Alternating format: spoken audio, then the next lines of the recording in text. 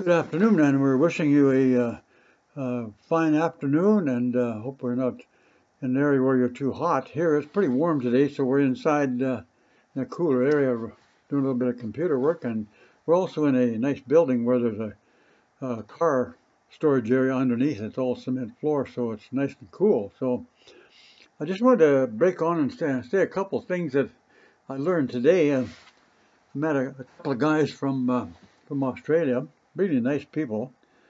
And I met a couple from Vancouver Island and another couple from Lethbridge. And I learned a few things, and it's kind of funny how we learn as retired people.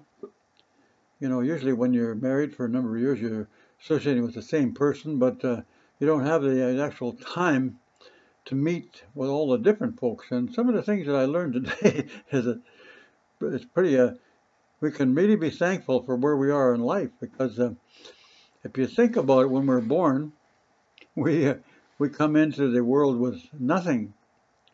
Our brain is totally empty. It's like a sheet of blank paper like this here. Nothing. We know how to cry, and we know how to pee and poop ourselves and make a lot of noise and stuff, but everything we have to learn from square one. So when we go back and start thinking about, well, where did we get all this stuff from?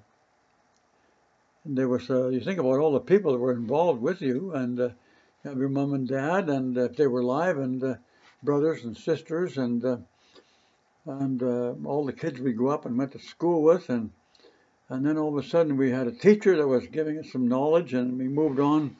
And as we were moving through the system, we were meeting all kinds of people, whether they were friends, and we learned how to run a slingshot, or to shoot a .22 rifle, or to hunt or swim, or anything like that. We had to learn that from something, from somebody or something, and usually it's somebody.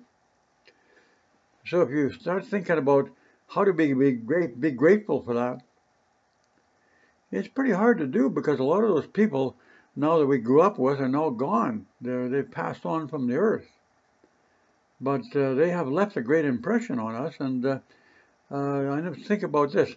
We get one time in our life, that's only one time, to make a first impression. Now, with a lot of these people that we knew from our early days, whether it was grew up together or learned to play with them in a playpen or in a sandbox, or whether it was in a swimming pool or whatever it was, we learned from someone. And it doesn't matter what we've got, because we started out. So if you think about our mind as a bank, think about the bank. We came with an empty brain. We just know how to cry and pee ourselves and stuff like that. But everything else we learned.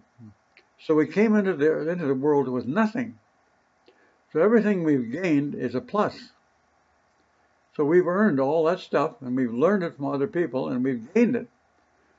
So we have all this knowledge now, and it was all free stuff given to us, and we owe people for doing that. So every day is a plus. So we should never feel depressed about anything. Never feel depressed about enough to be worried and worried about the world or anybody, or not to be happy, because we're living on the plus side, because everything we got is a plus, because we came with nothing. How lucky can you be?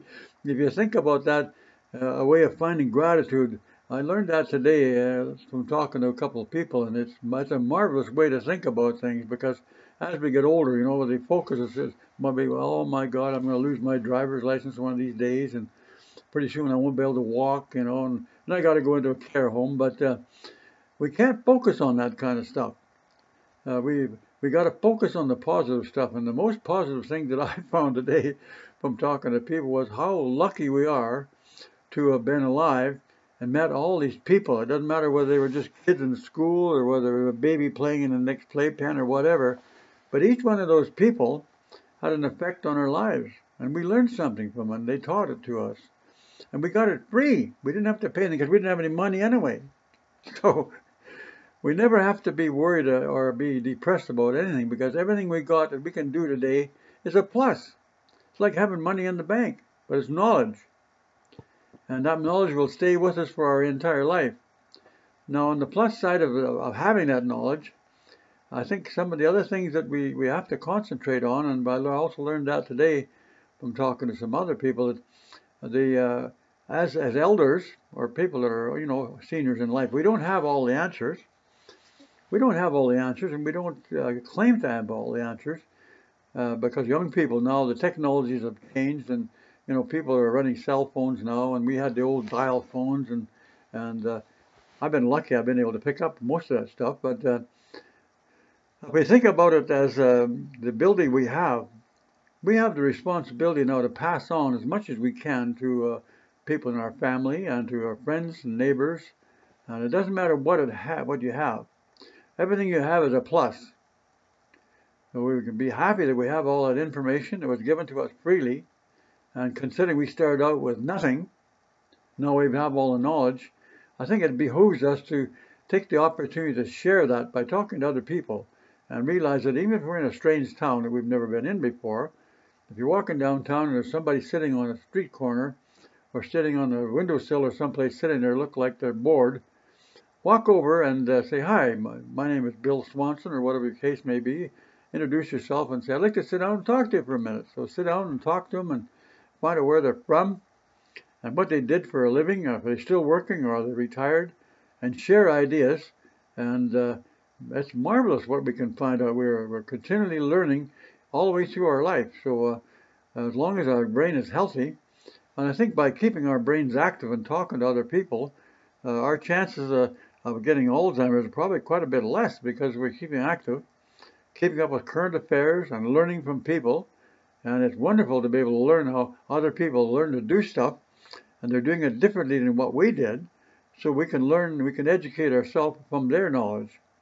So we're actually taking the two brains and we're interacting, and we're sharing knowledge from this one to this one and vice versa. And it's being done free. And that's the nice part about being a senior. Whether you're a public speaker or whether you're a person who just wants to sit down and talk to somebody.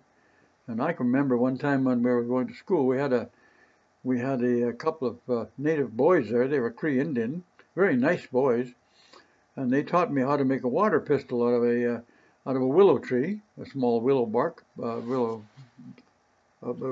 limb, and also how to make a slingshot out of a crutch in a tree, and a piece of a bicycle inner tube, and a piece of cloth to put the rock in.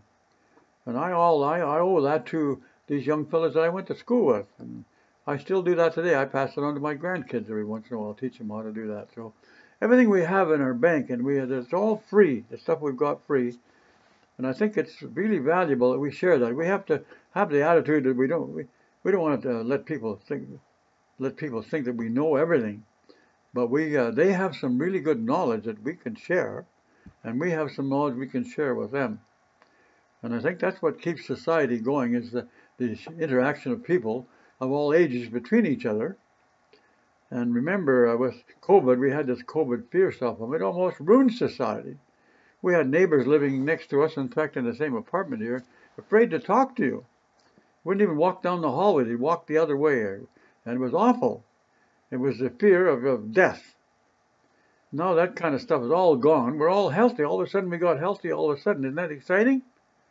We were okay all the time. No, I've had the flu 4 times in my life, and one time I had to go to the hospital and have a little bit of fluid pumped in my bloodstream because I was a little bit low on fluid. And the doctor gave me a couple of potassium pills, and within 3 hours, I was up and going. So everybody gets the flu once in a while, and we have to be careful, especially when we get old, because if our lungs are in bad condition, we can actually wind up with pneumonia, and pneumonia will kill you because it fills up the little air sacs in your lungs with infection, and pretty soon you can't transmit any oxygen into your bloodstream. So you got to be careful of that. But I thought I would talk to you about that business about coming into the world with nothing and considering us as being rich now because we have all this free information, and we're getting more every day. And I think we have to be grateful for that, and we have to be thankful for our ability to sit down and talk to people and share ideas. And if you're able to stand up in front of a group of people and do that, so much the better. But even if you sit and talk one person at a time or two people at a time and share ideas, share your experiences, whether it be in hunting or fishing or traveling. And we did some of that today, and it was exciting. Talked about traveling up and down the Alaska Highway, and I got a young couple there that's just interested in going now because I painted a picture for them, and it's such a beautiful trip. So I encourage people that have money in the bank and you're retired, for God's sake, go and do those things because life is a one-time shot. We're going to live until we die, and we've only got so much time. There's a little time frame like that. And right now, you know, like we're in the late 80s now, and we never know whether we got how many tomorrows we got. We don't know how many Sundays and Saturdays or tomorrows. We don't even know if we're going to wake up in the morning. So that's why we got to make the most out of every moment. So when you see somebody new that you don't know, go and walk up and talk to them and share ideas and thoughts. And it's a wonderful world out there, but you have to make it. There's no use sitting at home and looking at the TV and hoping to hell somebody's going to come and see you. We have to create the kind of a life we want, and that's one thing nice about being retired. We have the ability to do that. We can go travel, find people, sit down and talk to them, and make a date to go and have coffee together or whatever, but just enjoy every moment as if it was the last one, but it could be. So I hope you have a great afternoon, and may the good Lord take a liking to you, and you'll be a half an hour in heaven before the devil finds out you're gone. Bye for now.